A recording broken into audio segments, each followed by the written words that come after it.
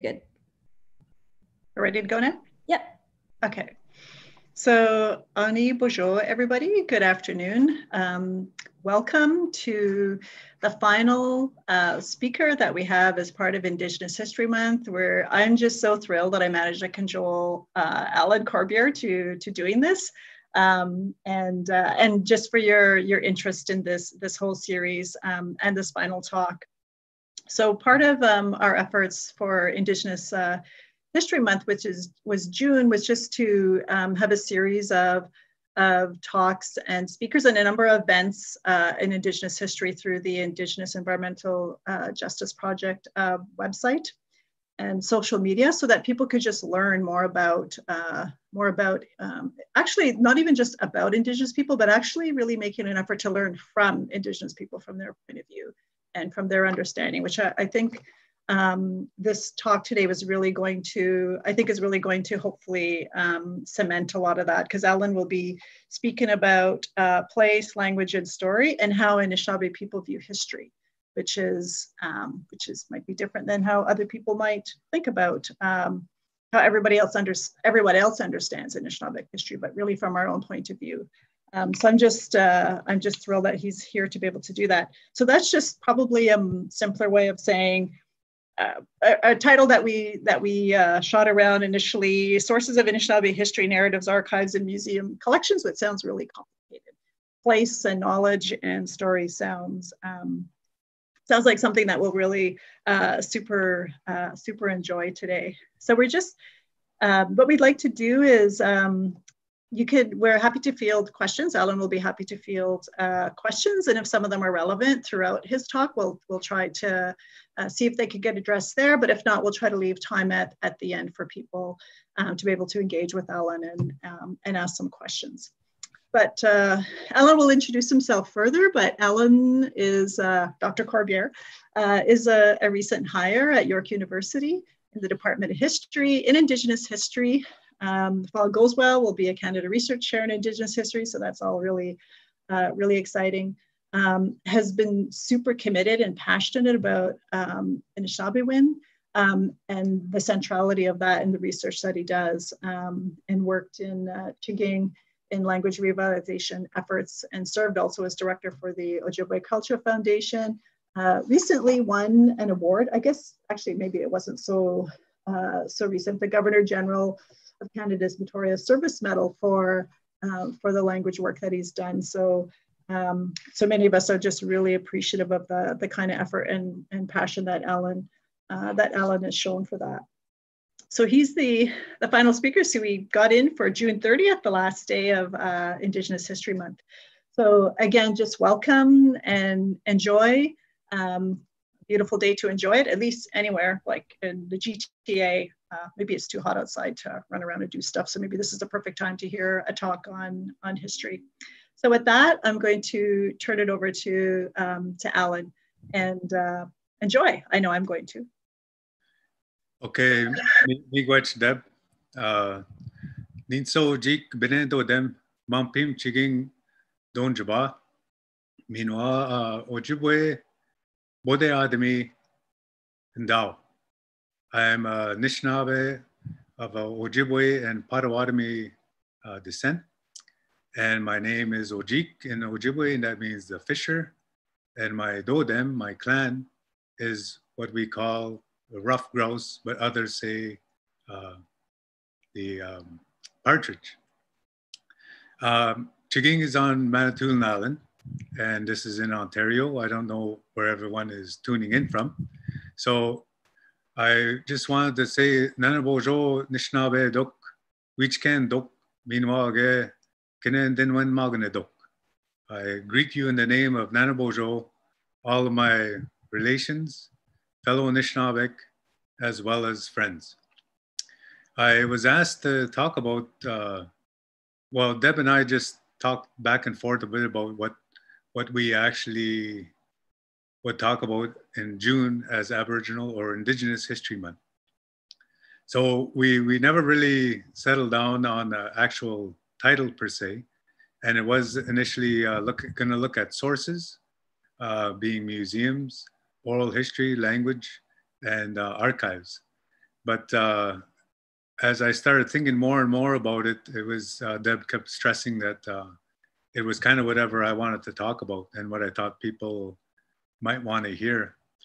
But I actually like to put some of these ideas out there and hopefully get kind of some feedback as I'm writing. I'm supposed to be writing a book, and I should say I am writing a book, and I have been hired at York University January 2020. So I'll start teaching in September 2020, but I'll be doing so online. So I've got to revise the course syllabus, but I also have to write this book. So I've been kicking around ideas for a while, and I've been doing a lot of reading. Anyway, when I applied for this Canada Research Chair, one of the first statements I made was that Indigenous history is still principally drawn from the colonial record, that is the archives, what is written by Indian agents, priests, and fur traders and soldiers. Those are the principal means still how we actually engage in Indigenous history. The elders that I talked to throughout the years, and then also in different books that I've read of elders' accounts of history, usually stress that they are still, our history is still not being told properly, or even in the best medium that it was handed down, meaning the original Indigenous language.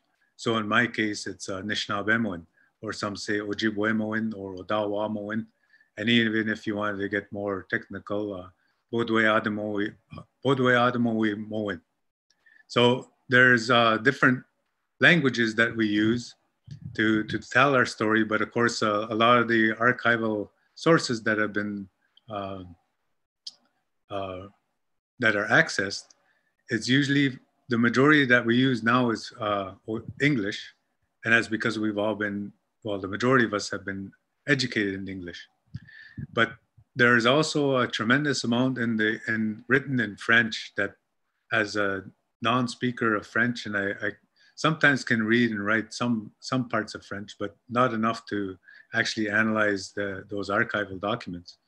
I think that we still have to access a lot of French documents, but even more precious to me are documents written in Ojibwe. And in the archival research that I have done, I have found a number of different letters written by chiefs in the mid-19th century. That was when there was a kind of a boom of Nishnawebige, Gi Nishnawebige Wakagondaka Gemishumsabanik, meanwhile Gemabanik. Our chiefs and our ancestors, our grandfathers, used to write in Ojibwe. And people don't really seem to know that or recognize that, but now that's starting to come out a bit more at this time. And I've put together a number of these documents, as much as I can, that are written by our chiefs. Some of them are written to the Minister of Indian Affairs, sometimes just to the local superintendent or Indian agent. And then other times they are written to the Governor General, as well as even some even wrote to the Pope, but also to bishops.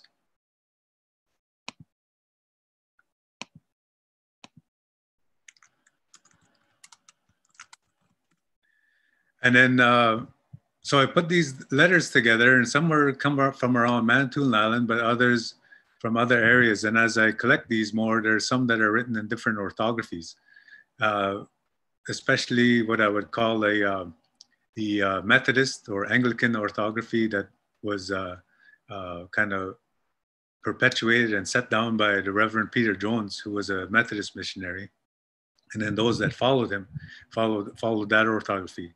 And then the French orthography that the Jesuits used that were ended up being used up here.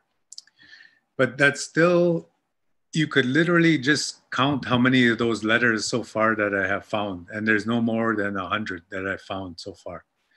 So finding our Anishinaabe perspective written by our chiefs at the time of those treaties or at the time of historical events that we want to actually learn about is very scant. There's a very scant record from our point of view, written by our chiefs. So what we have had to rely on as well is anthropologists, ethnographers, and others that have actually recorded our elders when they have told those stories in Ojibwe and those stories that have been handed down. So those stories that have been handed down, they appear in a variety of collections. And linguists that I liked reading their work, the work of various linguists, like John Nichols, who was situated at the University of Manitoba for a while and University of Minnesota. And then, of course, the work of Anton Troyer with his Oshkabewas Native Journal. And then a linguist, Rand Valentine, as well. So there's a lot of different recordings that are becoming more accessible in this modern age now, especially with archives, different archives and different repositories are putting up those collections and making them more accessible digitally. Whereas before, 10 years ago, you had to actually go to that archive to actually listen to these recordings that are either done on wax recordings or other obsolete devices. So now we've had a bit of a resurgence of Nishnawbe Bigade, anything written in our language. And now, as we get more sources from our elders and from elders that are past, we're actually able to start looking at those stories and try to match them with what the Indian agents, the priests, and the fur traders had written about us. So then we get a different perspective of actually hopefully what we would say is our perspective, because of course, as you know, there isn't only one perspective in history. But what we're able to do now is look at these stories and put them together and match them, or try to match them with the written record, as well as now what others are also doing, of course, is archaeological records and museum collections as well. So it's an exciting time to be in history, because you can try and pull all these disparate sources together and try and create a more fuller record of history of what occurred in the past, in order to understand our current situation and then to further improve it for the future generations. So that's what the elders used to always, what the elders always say. You will keep in mind those that are yet to come. You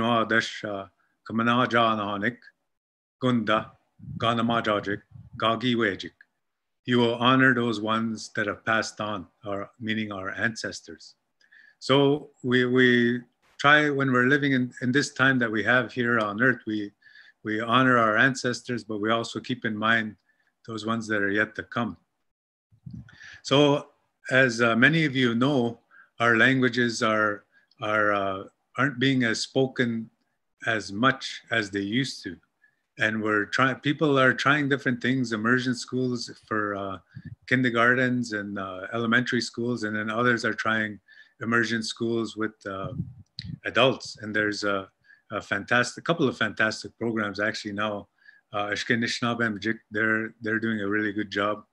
And then the one out in Minnesota with Azawa Benesikwe, Luciano Bonaccio, as well as Brendan Fairbanks at the University of Minnesota. They're just doing a lot of good work that I see a lot of young people picking up the language.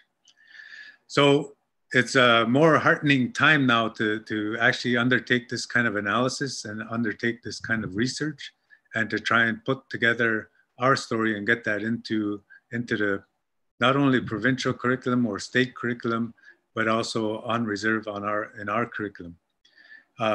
And that's basically what I've been trying to do for the last number of years. But it's kind of been a bottleneck in a sense of typing out all these variant orthographies into the current double vowel orthography, and then double checking that with different elders or speakers, namely usually my dad, and then also one of my mentors, Marianne Corbiere, Dr. Marianne Corbiere from University of Sudbury. So I try to pull together a lot of this stuff, and then it's a bit tedious in some senses, but one of the things that one of the books that I really enjoyed and use, and I'll talk about this, is a book that was edited by Howard Webb Kamagat of Wikwemkom, and it's called Odawa Stories from the Springs. And it's a bilingual book, but it's stories from Harbor Springs, Michigan. And he listened to those old recordings that are held at the American Philosophical Society in Philadelphia, Pennsylvania. So he just the sheer amount of work of listening to all those tapes, writing them out in the current orthography, and then double checking the translations is just a huge undertaking. And I always try to get people to purchase that book and to use that book as a way to look at our history. So one of the things early on when I was doing my undergrad, this was in the late 80s and early 90s, was when I read the Mishomas book by Eddie Benton Benet. And one of the lines in that book that always kind of guided my research is that when he talks about Oshkib Madzajik, new people will appear. And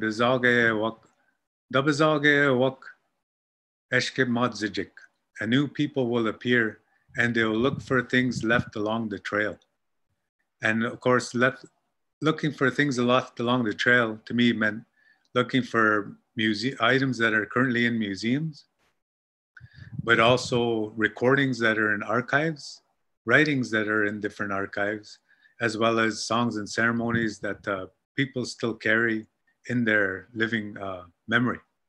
So, and then to pull these all together. So that's been one of my kind of guiding goals throughout this, throughout my education, is that finding things left along the trail. And then another elder from our area, the late Dan Pine, said, you know, it's time to wake up the medicines. And of course, for Anishinaabe people, medicine isn't just over-the-counter pharmaceuticals. It isn't just salves and ointments and kwakadon sanda or pills. It's actually those songs, those stories, those teachings, sometimes called intangible. So that's what I've been trying to learn about and to share. Whenever I come across something, I try to share it. So one of the other,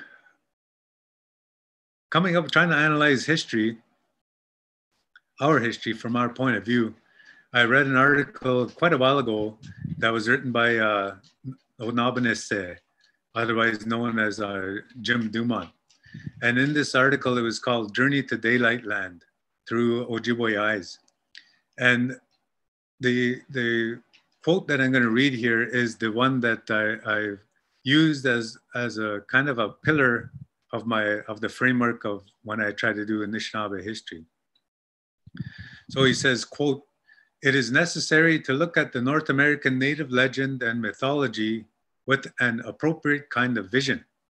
The kind of vision we are talking about is indeed a total way of seeing, which encompasses the essential elements of ordinary reality and seeks out the all-important manifestations of non-ordinary reality.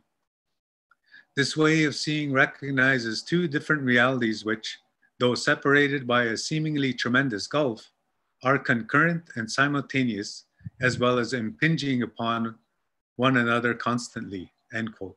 So he wrote that in 1976, and the examples that he used when he was, the stories that he used was a story that we, in Chiging, talk about an ancestor of the Debosque family, and his name was Nibakum.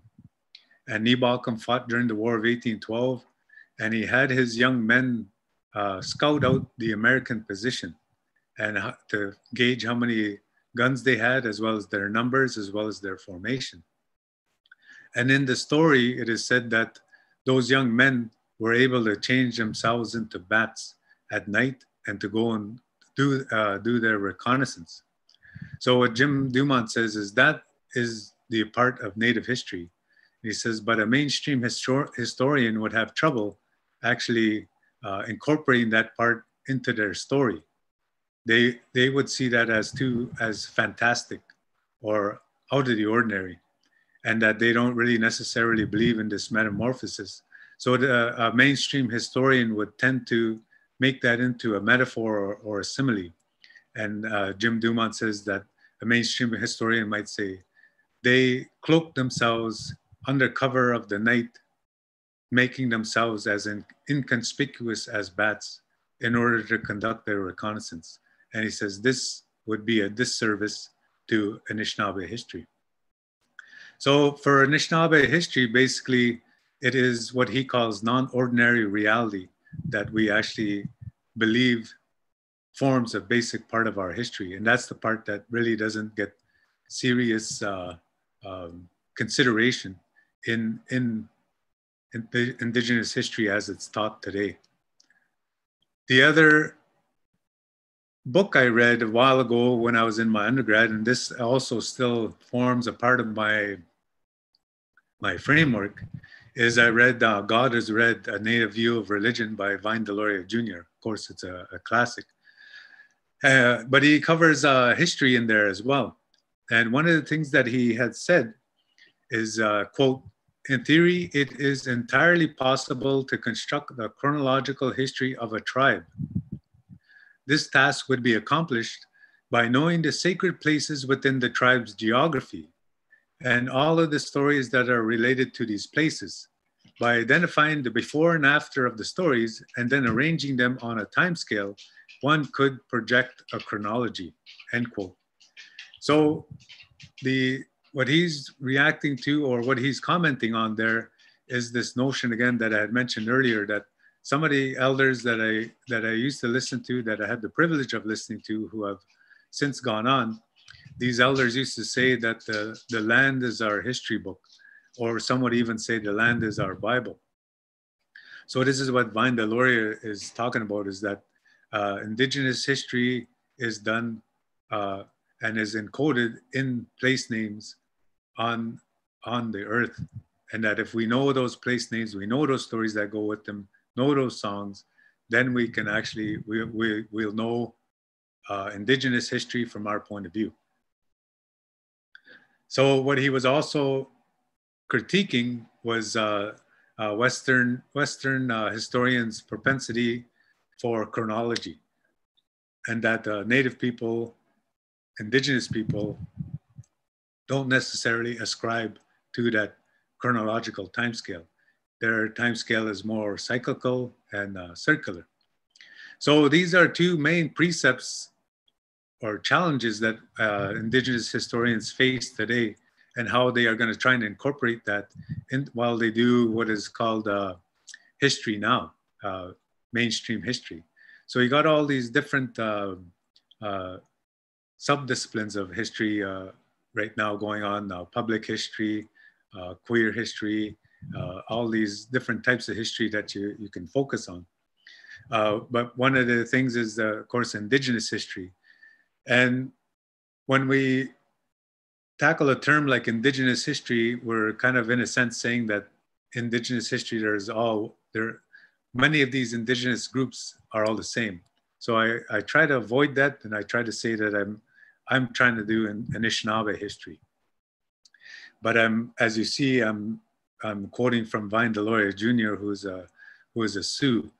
But there are precepts that kind of span the area and the different nations. So one of the things that has received a lot of attention is that the Anishinaabe people call their stories Adazokan, or Ansokan in our dialect, and the Bajmowen. And Ansokan is what people usually have translated as myth or legend. And then, but now it is also translated as the characters in those myths or legends. And meanwhile, the Bajmowen is actually a narration, a report, or a story. And the late great Anishinaabe teacher, Basil Johnson, in his beginner course outline for Ojibwe beginner course outline done in 1978, he breaks down this word, the Bajma, as being the ba, meaning measure. So when we say the ba'agan or the baganatik, that's a ruler. So the ba is a measure, and then ajamo is giving an account. So the bajmawin is giving a measured account of what had occurred. So anyway, and the adzokan. So scholars now are writing about this adzokan versus the bajmawin. And what I kind of see happening that I don't really agree with is sometimes they create this, maybe unwittingly, this dichotomy that either a story is an Ansokan or it's a Dabajimoan. But actually, when you listen to these stories and you listen to the storytellers tell them, it's actually not so clear cut. There is no dichotomy per se. There is a spectrum, and some are definitely, okay, that's an Ansokan, and that's a Dabajimoan. But other times, the lines are really blurred in between. One of the stories on Manitoulin Island is about Jishiguaning, and that's a reserve on Manitoulin Island at the west end. And we had when I worked at the Ojibwe Culture Foundation, we had a recording by Mary Grace Pelche, who is from Wikwemkong, and she told the story of this.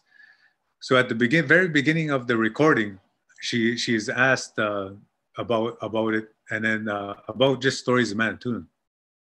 And here she says, Niing, Jishiguaning Nongo and Jijin Kadek. Anso Kango We. So she says, why Shishiguaning is called Shishiguaning today. This is a legend, Anso Kango We. Then she says right after that, Gi Jowe Bedagabash go, Geego. It did happen. Kaego at Anso Kan Auzano. It is not only a legend. Gonon Damnako Anso Kadek We sa Jishiguaning. Did you ever hear the legend of Jishiguaning? So why that's so intriguing to me is that she says it's a legend, but then she says it's not really a legend. It really did happen. So to me, the storytellers often vouch for that.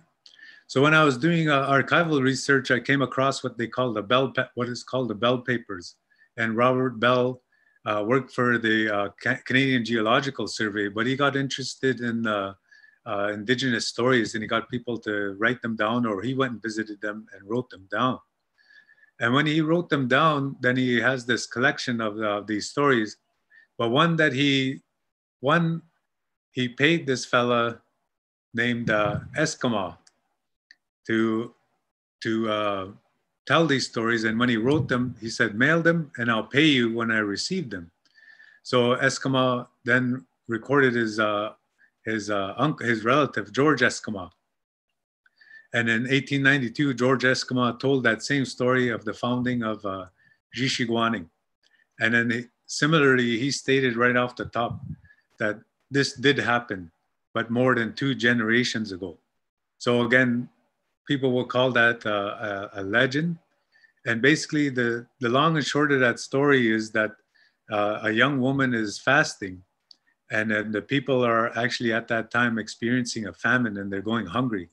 But then the fishers of that village end up catching a sturgeon. And the sturgeon has a different marking and it looks different. Something's not quite right with it, but they're all hungry, so they eat it. And then as they eat it, they start to turn into snakes. So of course, people of Jishiguaning don't like this story anymore. But anyway, that's the story that Mary Grace Peltier told, and that's the story that George Eskima wrote down. There's more to the whole story, of course. I'm just giving you the Cole's Notes version of it. But this, again, this comes to the principle or the crux of the difference between the indigenous history and mainstream history. Indigenous history, the elders and the people that told the story actually say that this happened. And one person actually said happened more than two generations ago. And so, whereas to believe that actual people turned metamorphosed and turned into snakes kind of challenges our belief system today. So that was from a collection that we had put together by the at the Ojibwe Culture Foundation. And those stories have been published in a book called Getse Pichijik the Bajmowak. And if you ever get a chance to check out want to check out some books, some stories written in Ojibwe and in English, translated into English, that's one of them at the Ojibwe Culture Foundation.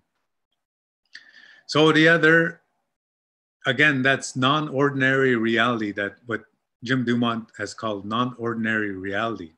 And then again, this is also looking at that particular story that also gets to what Vine Deloria Jr. was talking about, gathering the stories attached to place and trying then to put them all together to come up with either a chronology or a grand narrative of Anishinaabe history that spans this whole land. Mikanak, Minishing, or some say Mishike, Minising, this Turtle Island, not just Nido Minising, this Manitoulin Island. Anyway, so there's a lot of different sources out there now that are coming out, being published, but I think in time we're going to actually be able to incorporate a bit more and actually get back to telling our history in our language. And that's what these stories are setting the foundation to do. So the next story that I want to discuss is taken from the Howard Webb Kamagut's anthology, Odawa Stories from the Springs. This story, he entitled it, The Man Who Was Taken Away by the Great Eagle. And this great eagle takes this guy out this guy is out ice fishing, and he's got his eshkanak, and that's to chip the ice. Anyway, as he's out there, that giant eagle just comes and picks him up and takes him away. And as he's taking him away, he flies up to his eyrie, this giant bird, and he tries to, as he goes flying up, he flies and he lets go of that Anishinaabe and he tries to smash him against the cliff face, but he uses that eshkanak, that chisel, to stop himself from being smashed. So that eagle tries to kill him a number of different ways because he actually wants to feed him to his young. Anyway, he survives. So he finally, that Binese, they say, that giant bird puts that Anishinaabe in his nest. So here's part of the story that as transcribed by Howard Webb Kamagut. Oh, it's so beautiful and peaceful up there. Mandasa Ajbik, up on this high on this great cliff. Ajbik de Bishko Gonal Gegin Wejunda and Abendeming Manda. The cliff was similar to the way cliffs look down here on earth, and that is how they were up there.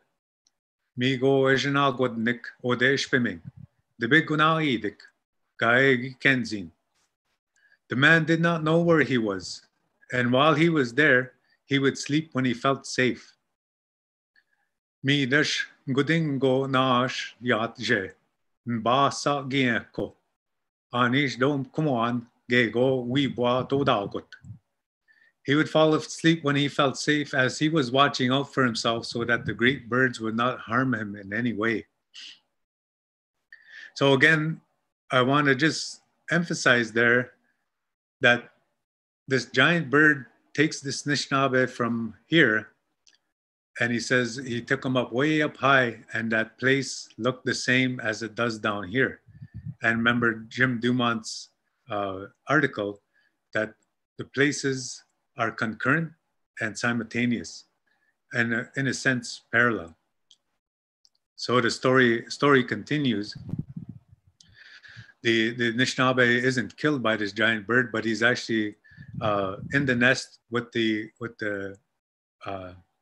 baby birds, and he ends up starting to feed those baby birds because the mother bird brings in his prey, but he starts cutting it up and feeding those birds, and those birds are able to eat.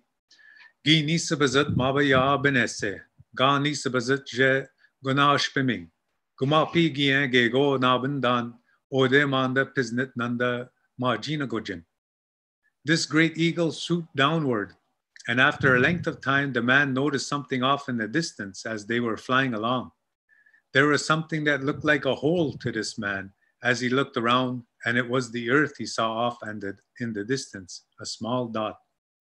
Gego gien go bogoneane, mi manda wabandang manda janda geginwe ednakiing. Then as the great bird had swooped down far enough, he started to fly, and he flew to the place where he originally got the man. That is where the great bird flew. Mi dashode ga nisabizit guna gumapi. Mi dashki mibzonit dash. Goyak dash ode ga dinagot. Mi ode ga piznit. Mishko ode gi o bigidnagot. Manjnapi guna ga awanegoe. E pichnal gbane guna. The great eagle placed the man at the very spot he had taken him from. It is not known at what time of day it was when this man was returned to earth. This man was away for a long, long time, when he was up there helping the hatchlings to eat.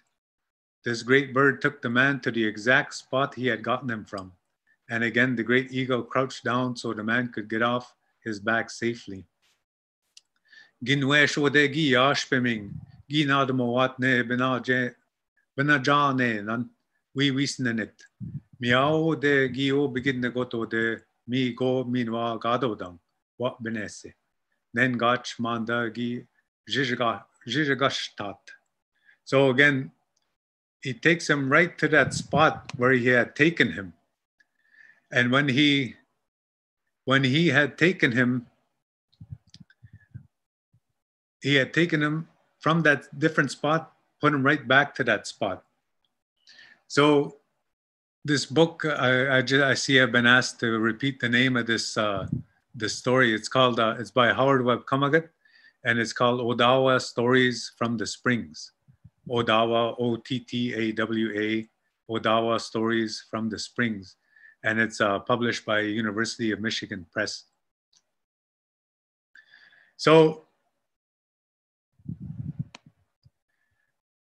the other part, the next part that I wanted to focus on is the next part of the story. Anish misagi majat maba Anishinaabe. Ga binjabat guna gija anin de gien guna gaje mamka dendamanit ode. Ne sa guna ode guna gei and dat guna. Gaje mamka dendamanit gad goshing minwa. Well, this man then went back home. Oh, the people of his community were awestruck or probably dumbfounded by his arrival, as he had been gone for such a long time. Mi go bejanagzit, gaige go gigoin binasim, akawawa ba wa debajmak. This man, he still looked the same, and he did not have any fish with him. This man had supposedly gone ice fishing. Gidago shingode, gidabajmat, miwe gajuebzit, gidabajmat, kinago gidabatadam, manda gane dodagot, genewe benesuan, anwen sigot, bekite yakshimigot, kche ajbekong.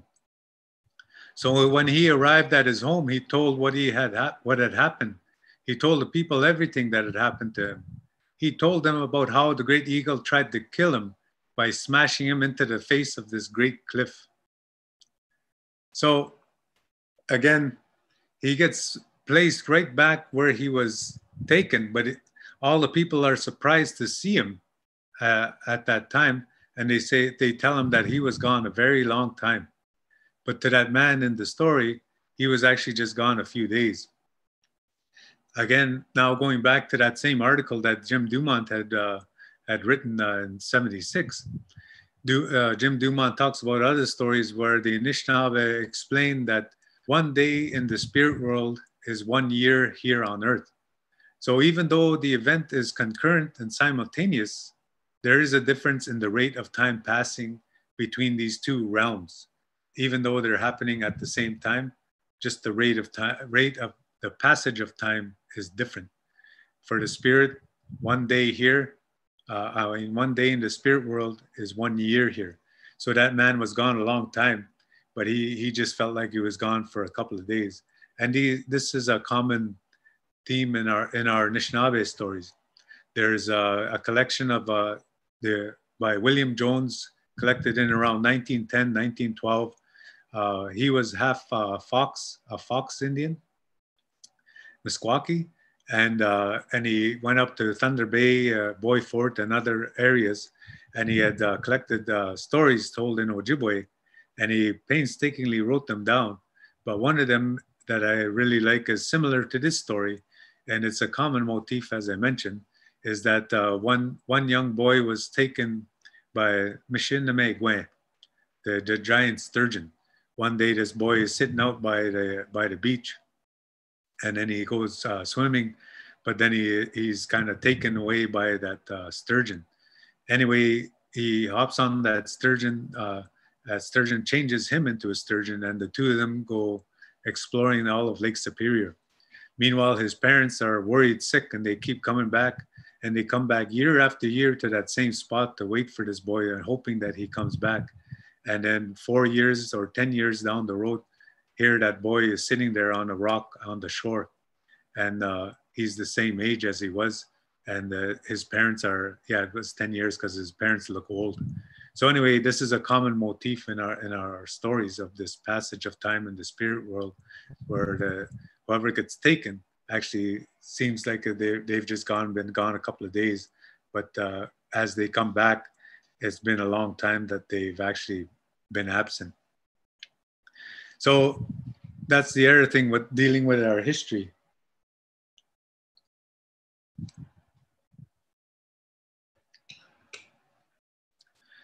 The other thing about that is that this is where Mio de Gindak Kenjiget Anishinaabe. The Anishinaabe goes seeking knowledge over there. And oftentimes this is where the Anishinaabe finds knowledge or medicine when he is absconded or when he was taken by a spirit, and the spirit then blesses him or her, and gives them medicine to help the people. So they often come back from these sojourns, and they've been outfitted with some kind of medicine, some kind of teaching or ceremony. Same with this fella who was taken by the giant eagle. Misa minwa mababinese gibizigwit gimajat. Apchewene giganona gonwa jichiget. Mishko gado dung maba Anishinaabe. Then this great eagle arose and he flew away. This man had been given careful instructions on what he was supposed to do. So that is what this man did. Nuega ge nozwanan. Ge gwawi ka nendage goan nanda nozwanan. Manananan nozwanan wa jinkaziek. Gi egot. This is what the eagle told the man. And those names, never ever forget these names which I am giving to you. These are the names which you will be known by. So that man that was taken by the eagle, he is given these names to carry and to give to people that need names. Mi dashwe gunda nongo Anishinaabe odawak. Mi gunda yajik yabe nakazwat newe niin nozwenan. So this is where the practice of the naming ceremony comes from, that the Odawa still do today, the giving of the names. Kinagogi winamagon wajichikewat, pi dapnamuat, ionei sa nozwen. Kinago gi windamal get go. But must say on the way to go. Kinago nibana knows when that. All these names, and they also chant and sing for those names. He was told by the great eagle everything they are supposed to do when they are having a naming ceremony. Kaigo na ngikenzin, kcheni bana min gon nozwanan. Midash gonda nishnabek nongo nozwajin, newe wawin dasawat. So anyway, this is what happened to this man I'm talking about. This man was taken far away by this great eagle, way up high someplace, where there are these great cliffs. And then he ends with the formulaic saying, this is the end of the story about this man that I was talking about. So again, these stories are to actually explain as well some of our customs and practices and traditions and how they came into being and why we do what we're doing, but also that these names are actually to be perpetuated as they are part of our history as well.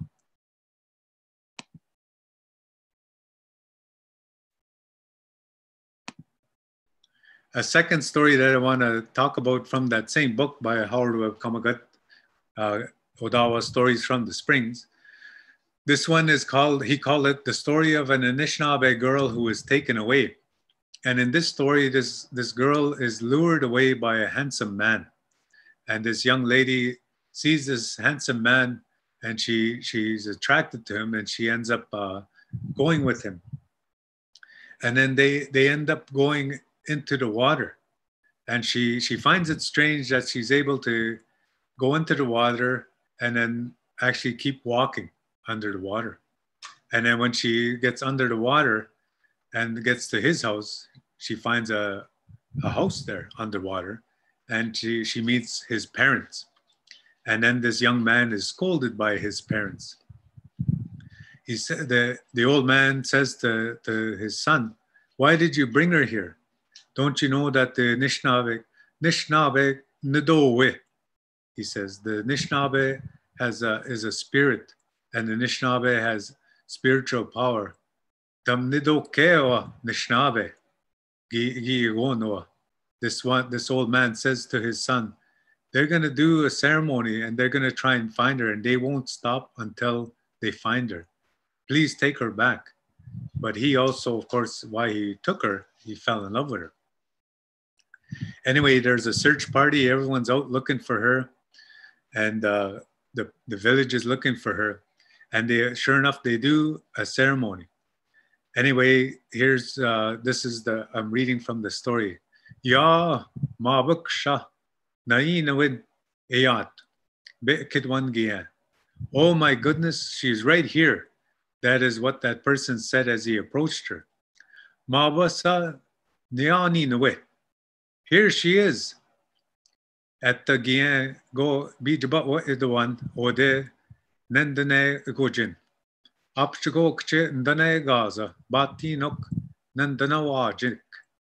There were many people who ran toward her. These were the ones who had been searching for her. All these people were out looking for her. This was a massive search party. And so this girl was now found.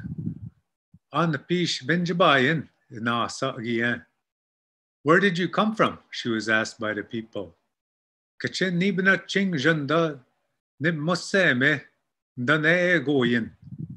We have walked by here, this very spot, many times searching for you. Meanwhile, and then they took her home. And then the storyteller then interjects and kind of has a sidebar here. He says, the storyteller says, "Mi o de ning, ja wigening, manda gin jejuebat, ge get to go manda gijuebat gigamoding what quezes." Remember, this happened at the place called Ja Wigening. This really happened a long time ago, that this girl was kidnapped and then taken someplace. Yak dash ge nam bing nidok yajik. Mi ge ga gimoditwa Shkinwe, Nwe Yawan, Gigon. It was the spirits who live under the water. That was who came and took the girl away for a little while. Mi sagien ode te bagamwa didawat ge. Gim kawawat nwe. Ge get sagien go na. Mi gien go ode. Gi be madwe mezit tagazawat ge yawak enim kik. Ode epen gishmakko be mezit tagazajik. So anyway, the people arrived at their town with the girl they finally found. And at that moment, the thunder could be heard coming from the west. So here, again, to elaborate upon or to reinforce what both Vine Deloria had said and Onabanese had written, that it's the sacred stories that you try to put together. And if you want to make a chronology, I'm not so concerned about chronology, but I'm just more concerned about pulling out more of the stories that are attached to place. And here he's transcribed this place as Jabowiganing. And I believe that this is now currently called Sheboygan, Michigan. And the late Art McGregor used to say Sheboygan is actually Jeboygan, and Jeboygan means a paddle. Oh, sorry, not a paddle, an oar. Anyway, so he situates this story at an actual place. That's the point of this story. And that also back to Jim Dumont's point, that these events occur simultaneously and that they impinge upon our lives here in this physical realm that we know instead of the spirit realm. Where when the young lady went under the water and met those old people and her potential suitor, who was the Nam Bingayat, the Bashish Bemset, they called it that one. Anyway, so here's the spirit that came to take that young lady, kidnapped that young lady, and brought her. Then eventually they brought her back up. And the reason that they mentioned here the thunders after, of course, some of you may know, but I don't know who maybe some of you don't. For Anishinaabe people, we believe the thunder is a giant bird, and he shoots lightning from his eyes, and when he cries out, that's the thunder sound. And others say it's when he flaps his wings, that's the thunder sound. But their eternal enemy are those that live under the water and live under the earth.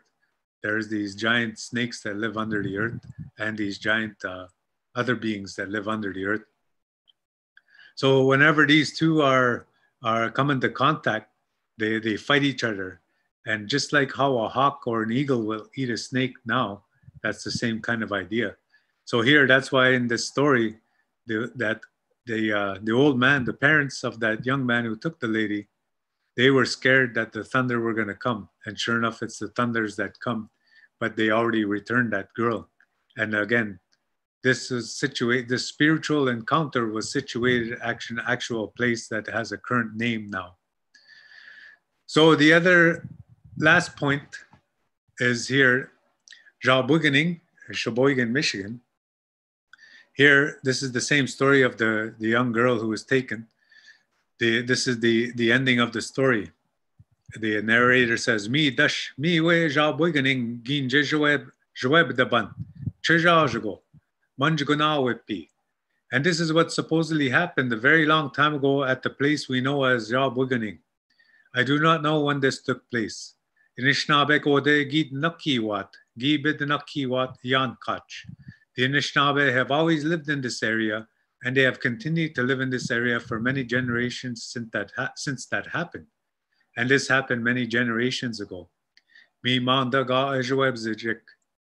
Gawin dashwa waya gonanong go de Anishinaabe. Gim kamawak we. Anishinaabe we debendana ba we. Today, there are no longer any Anishinaabe people living in that area as the land was stolen from them.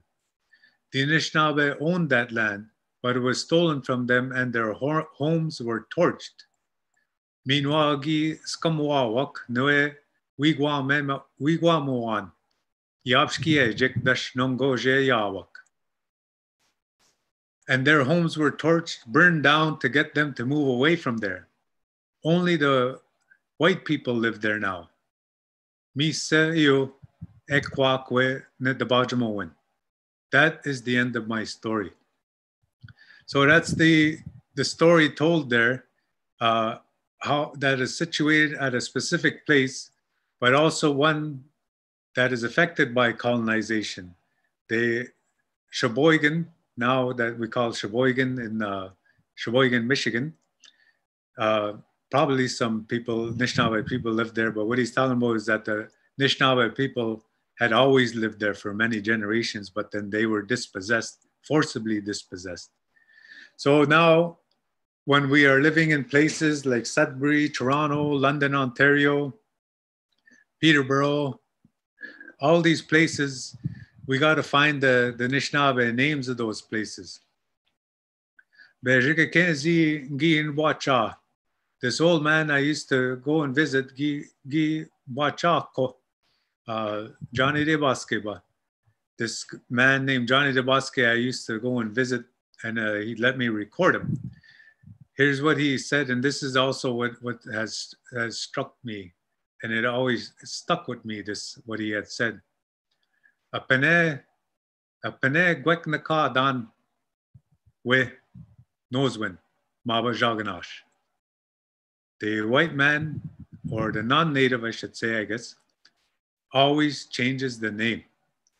Apene gweknaka dan maba jaganash. The Jaganash always tries to change the name. And when he changes the name, then he actually tries to cover up history. So only when we take back these names of these places and discover them and tell the stories, then that's what informs our history. So the challenge for us now in Indigenous history all over the world, but also particularly in our case in the Anishinaabe history, is to learn these place names, the toponyms they call, and then to learn the stories that go with them, why they are called that, and then also then to find out what happened there. Sometimes these places will then have a song that goes with it. But then if we learn all this and then reconstitute that, these stories and fit them in within the bigger narrative, then that's when I feel we will really accomplish or fill out more of what we call Anishinaabe history. Anishinaabe Kenda, based on Anishinaabe Kendaswin, Anishinaabe knowledge. Meanwhile, that's Anishinaabe Kinomatwinan, Anishinaabe teaching, Anishinaabe learnings. Anyway, that's as much as I wanted to talk about, but I'll see if there's any questions, because we got 15 minutes for questions.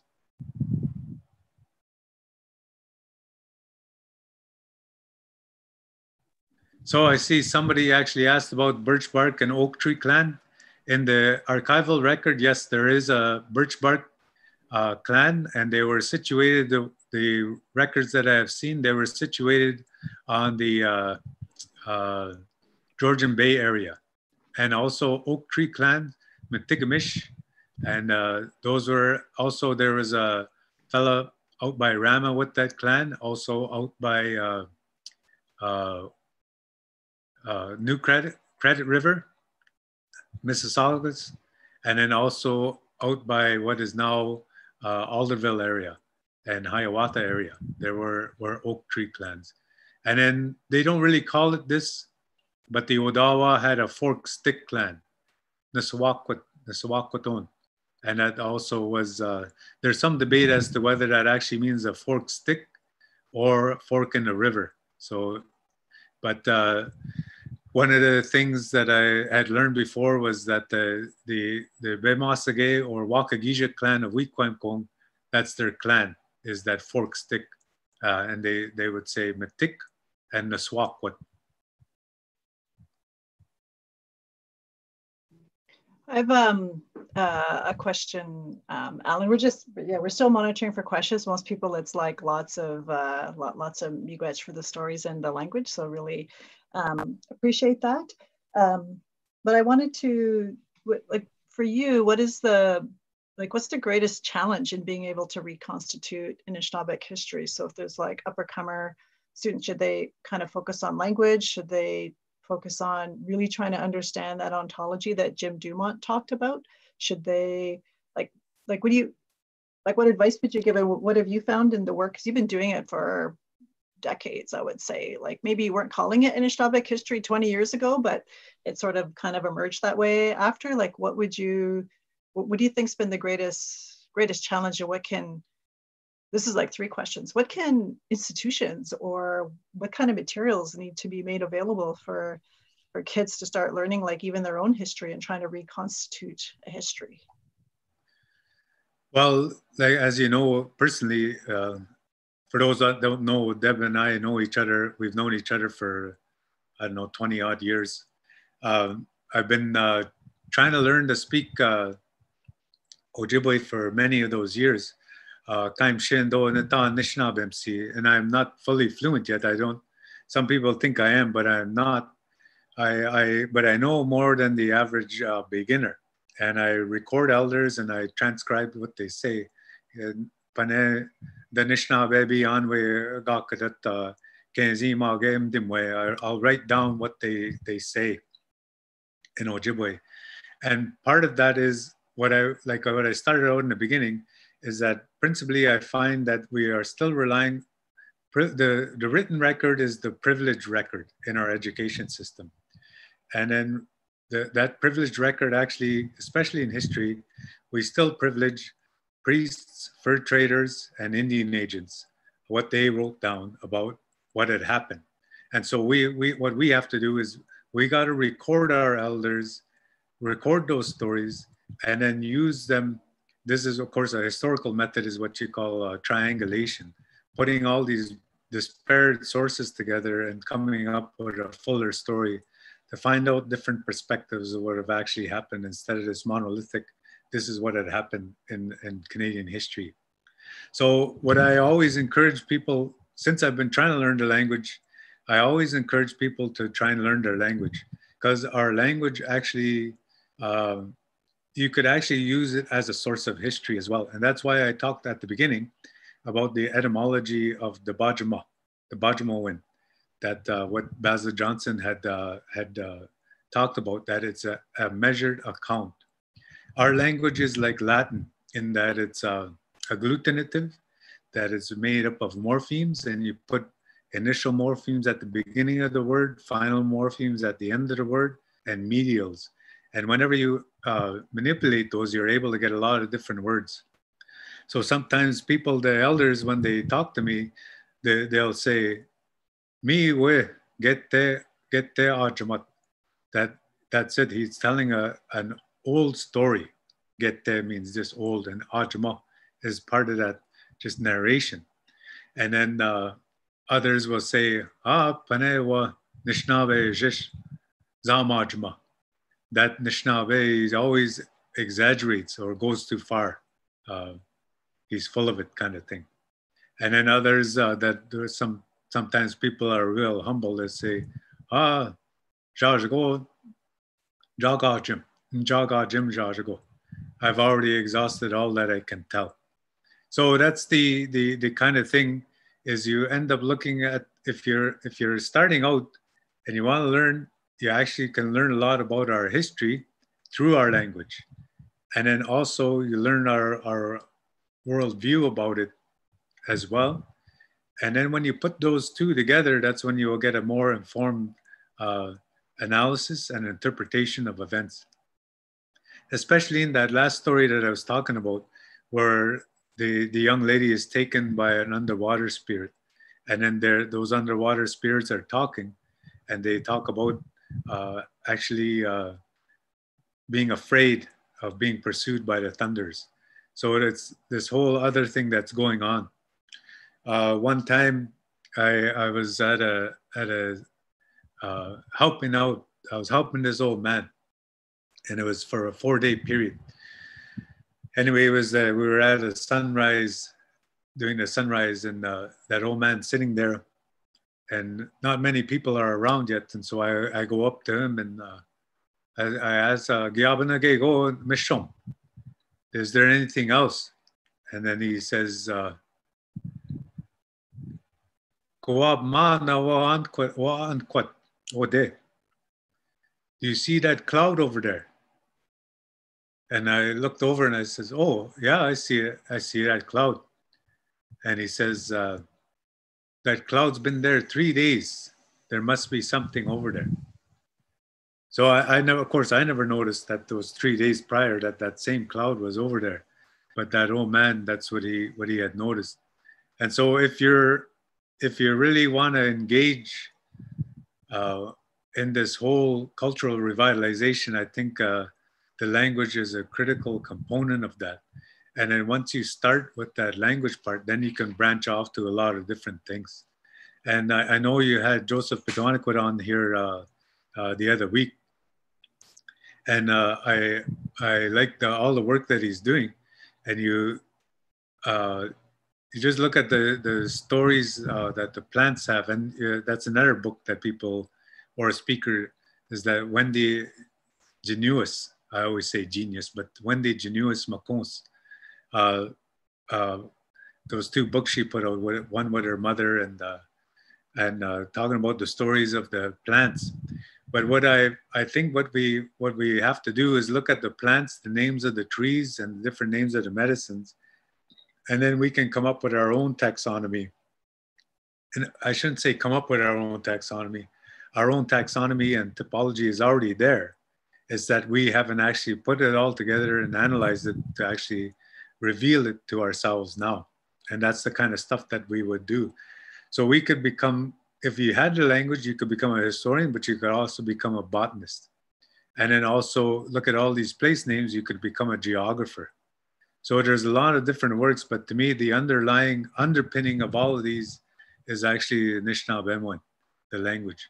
That we could teach geography in Anishinaabe, we could teach botany in Anishinaabe, we could teach biology in Anishinaabe, and we could teach social studies and history in Anishinaabe.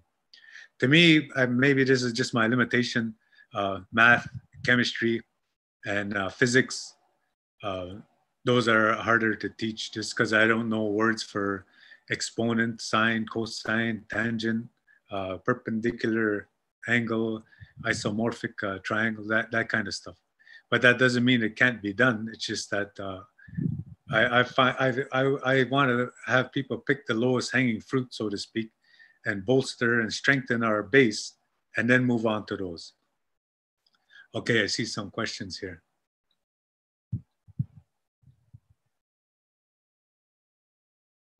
Suggestion for a toponym and a story that will be a good educational tool, teaching university students about environmental interactions by Bemadzwin in the GTA. Yeah, we're trying to work on that. I'm currently working, we're awaiting a grant with Jennifer Bennell, Dr. Jennifer Bennell, a colleague of mine in the history department, as well as Victoria Freeman, who is also a colleague of mine, former professor at University of Toronto, as well as York University, who has been engaged in a lot of work in the GTA area as well. And then also Martha Steegman. So there's a couple of things going on that people want to work on. Oh, there's a question from Josh about the different names and meanings for our water spirits. I guess myself, I don't say those names in Ojibwe in the summer. And some of you will have heard the precept or the admonition, the prescription against actually telling our stories in the summer. And it is that basically they're awake. And then if we say their name, we're summoning them. So to me, I'm all right with saying their name in English, but because I believe they don't know English. But if you actually say their name in Ojibwe, it's just like if you were walking down the street and you saw a group of people and you heard your name, you would turn and look to see who called your name. And then if they all started laughing, then you would wonder what they're laughing at. And then you would think they're laughing at me. And you would think that they're disparaging you or mocking you. And so that's why the elders that I talk to say don't tell these stories in the spring and don't say their names in the spring and summer. When there's no snow, don't talk about them. And I take it to mean in our language at that time. Of course, some say the spirit understand everything, but I know some of our elders say that the spirit understands only Anishinaabe.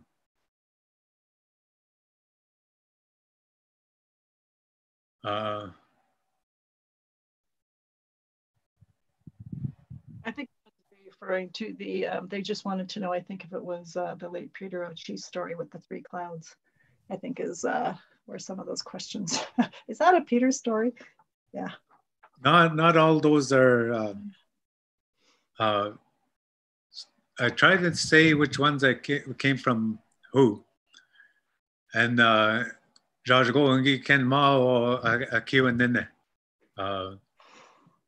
So that's I'll leave it at that. He used to say, and I always I try not to use his English name, and I think if you use his Anishinaabe name, then the people that knew him that way will know what I'm talking about. But when I use his English name, he used to always say to us, "Don't go around saying that he's your teacher, because you're trying to show off." So I actually in a public forum like this, I never say that. I try to never say that that this is who I got this from, just because he didn't say that just once. He would say that so many times, because a lot of people would go around saying that, "Oh, that's my teacher, that's my teacher," and he would tell us, "I don't even know that person," and so that's why I don't go around saying that that's who's doing that, who told me that.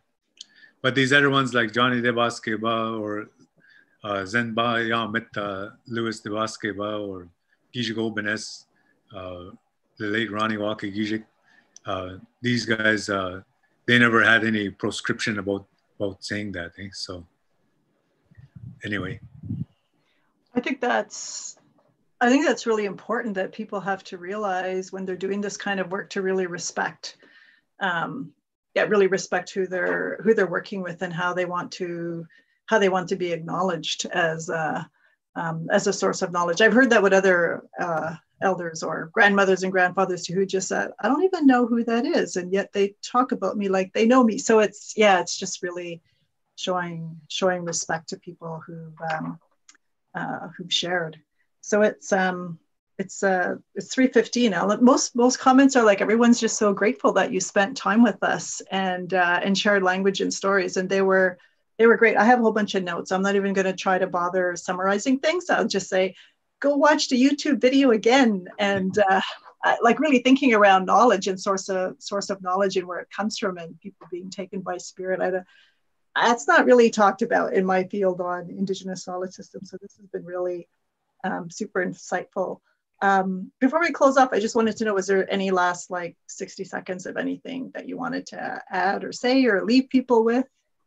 Well, up to go miigwachan dam kina gibijayek mampi wasmo sabing gibizindoyek kina enchiek. So I just want to thank each and every one of you for logging in on the internet and taking the time to listen today for what I'm trying to work through. It gives me actually presenting this stuff. You have to try and get it straight, and it helps myself to actually formulate how I'm gonna write about this or put it into my practice as well. So I'm grateful for the opportunity as well, and I'm glad actually people showed up or logged in, whatever. Yeah. And maybe one thing you can do, whoever puts this up on YouTube, put the titles of those books that I referred to, and hopefully drum up some sales as well, and that might help as well. These cultural organizations. Yeah, I agree. Well, Yeah, I really appreciate it, Alan. Like here you are, I don't know, maybe 6 hours or 7 or 8 left in Indigenous History Month, giving us a glimpse into Anishinaabe history and the work that you want to do, so we can look forward to more. So yeah, and really making it a point to learn language. And as you know, I was trying to, we were in the course at Vicky Maneg until COVID hit, and then we couldn't meet anymore. But I'm like, I think I understood some of what you were saying. So I'm really quite pleased with myself. And thank you for speaking it and using it. So, so, so I want to thank everybody again for joining in, and also any of the activities that you've been part of with the Indigenous Environmental Justice Project. And we're planning what we want to do for the rest of the summer, so stay tuned. And as well as thanking Chimigwech to Alan for, because I know we had to really think about this. We had conversations, and so I know a lot of like thought went into this, and Chimigwech for that. It's just again thanking the students for making it happen. Anybody who knows me and IT knows I have to be managed. So that's Dali, JC, Jesse, William, Ethan, Amelia, David, and others for putting this all together and making it happen. Really appreciate the work that you've done. And with that, Alan, just Chimigwech, and good to see you. One more thing, go ahead. Yeah. Jibwa Gigidoa Ngike Bigidnao Sema. So I just said that before just to tell you that just before I talked, I ended up offering that Sema, just in case people were wondering about it. Yeah, it's hard to do that, pull that off virtually sometimes. Yeah, so we have to, well, it worked. You got, it really centered you in a good way. So again, Chimigwech to everyone, Chimigwech, and really good to see you, actually. Yeah. Okay. Bye, everybody.